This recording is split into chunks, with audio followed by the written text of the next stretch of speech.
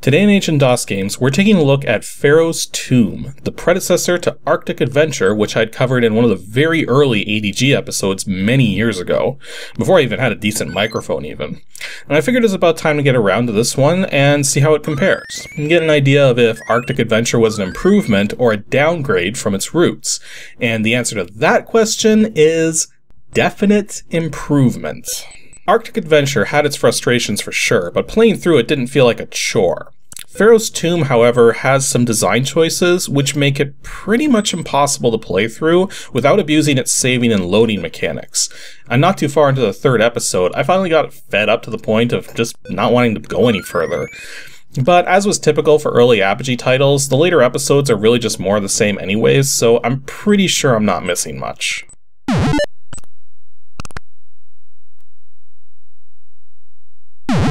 Pharaoh's Tomb was developed and released by George Broussard before his days at Apogee under his old MicroFX software branding back in 1990, and it's a one-player platformer. It supports CGA 320x200 4-color graphics and PC speaker sound, and as for its current release date, it's been freeware for quite a number of years now, and can still be downloaded from the 3D Realms website at www.3drealms.com. Yep, shortest game stats we've had in a while. Just like with Arctic Adventure, the story's paper thin and told in just a couple pages of text. Basically, you play the role of a research assistant known as Nevada Smith, who's completely fed up with his boss always going out on treasure hunts while he has to stay behind. And now that said boss is trying to claim Nevada's most recent discovery for his own, Nevada decides he's had enough. So he swipes the treasure map in the middle of the night and heads out on an adventure on his own accord to some ancient Egyptian pyramids to discover the treasure for himself. That's simple enough, though I find it laughable how in the second episode, he indirectly calls beef jerky not real food. I mean, seriously, has Nevada even seen the prices of beef jerky? A single snack-sized portion of this stuff costs about as much as a foot-long sub. But yeah, the gameplay is fairly straightforward. All you do is run left and right, jump, and toss spears. Although you can only have 5 spears in your possession at a time, so you need to be extra careful not to use them unless you have to. Beyond that, your main goal is to find the orange key in every level, and use it to escape out of a door to the next level, with 20 levels to clear in each of the 4 episodes, making for a total of 80 levels. Now, to be fair, this game isn't bad by default. The idea is sound, and if there weren't issues with the controls, it might actually be enjoyable. But, yeah, there's some serious problems with the controls. One of the key issues which persisted from this game into Arctic Adventure was that jumping behaves in a very weird way, in that you can't jump and move on the same frame. Otherwise, you don't jump at all, you just move.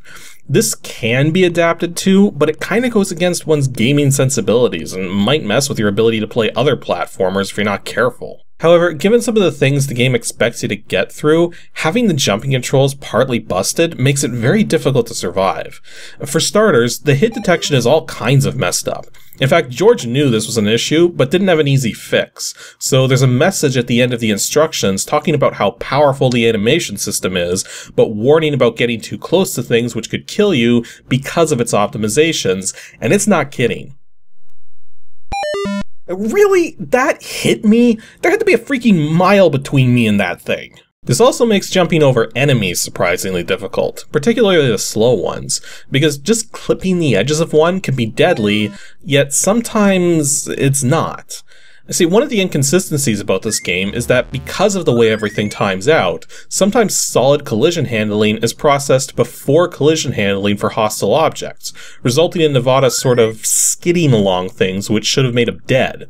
Which, I mean, I'm not complaining when it works out that way, I'm just complaining about when it doesn't. Now let's talk about the overall design, because it's chock full of evil. In fact, I measured it. I ran the executable file through my evil detector, which gives a rating between 0% evil and 100% evil, and it crashed. I mean, geez, how much more evil can you get if you have to crash an evil detector to hide your true evilness? But yeah, for starters, you have extra lives. Arctic Adventure wised up and lacks an extra life system, but in this game you can only have up to 5 lives at a time, and if you run out of lives, it's game over and back to the beginning. Again though, there's a saving and loading system, and even though you can only get one save going at a time, it saves all of your stats as well, so there's pretty much no reason to ever accept a death and move on. Not to mention, if you get trapped in a level, there's no reset button. If you haven't been saving, then your only options are to quit out entirely and start over, or save and restore, which will put you back to the start of the level anyways. Now, that alone isn't very evil, but it gets better. This game has a coins mechanic, similar to the original Super Mario Bros. Games, wherein if you collect 100 coins, you get an extra life. Well, not only do your coins not stick with you between lives when you die, but if you get 100 coins and get an extra life, it zeroes out the coins count if you happen to die again, so as to prevent getting another extra life. Now that's cruel, given that the rest of the time you simply go back to however many coins you had when the level started. The icing on the cake, though, are the traps. Now, some of the levels have hidden spots where if you touch them, the layout of the level will change a little. Sometimes in a beneficial way, but often not, making it impossible to finish the level, and also making it so that some of the items strewn about are absolutely impossible to get without touching one of these and halting your progress then and there. And these traps are all over the place, so you pretty much can't one-shot this game.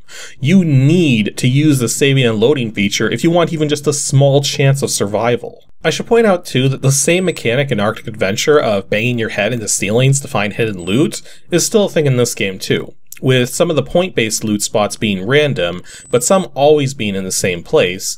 Not to mention any such spots loaded with coins don't move, they'll always be in the same spot. Ultimately though, this was the moment in the third episode which made me stop playing, because this level was deceptively dangerous and took numerous attempts to get to where I did, despite its simplicity, only to discover... yeah, that. Overall, Pharaoh's Tomb set the groundwork for Arctic Adventure, yet despite its flaws, Arctic Adventure is absolutely the superior game, and I would much rather be playing that one over this one.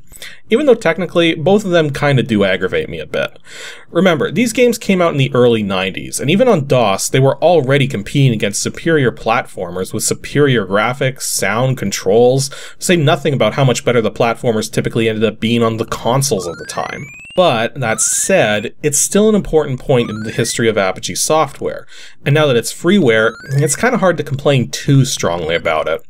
Also, it was only $25 when it was first released, to order all 4 of the episodes, back at a time when most games on store shelves cost twice that. If you've never checked out Pharaoh's Tomb or Arctic Adventure, they're definitely worth a look, but probably not much more than that by this point in time.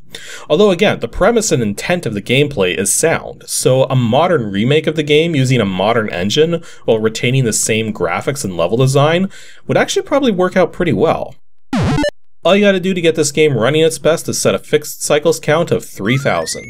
It does work with the auto and max settings, but not as well. Yep, even the DOSBox config is a short one this time around.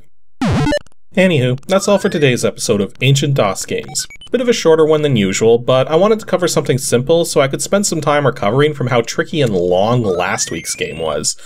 As for next Saturday in episode 240, we'll be taking a look at a different platformer starring a mascot character few people talk about anymore, since said mascot really didn't do much of anything else. If you think you know which game that might be, then be sure to send your guess to adg@pixelships.com, and stay tuned to see if this game I've got lined up is actually any good.